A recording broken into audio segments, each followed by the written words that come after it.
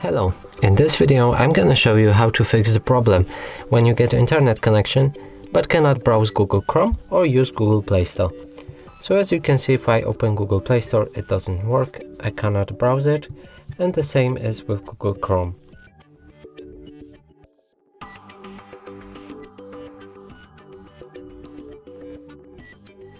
So to fix that, we'll need to go to the settings, scroll down, find additional settings, date and time, and enable use network provided time. Now if we go back to the Google Chrome and reload the page, it loads normally. And the same is with Google Play Store. I can use it just as normal. And that's it for this video. Hope you like it. Please consider subscribing to our channel, leave a like and a comment below.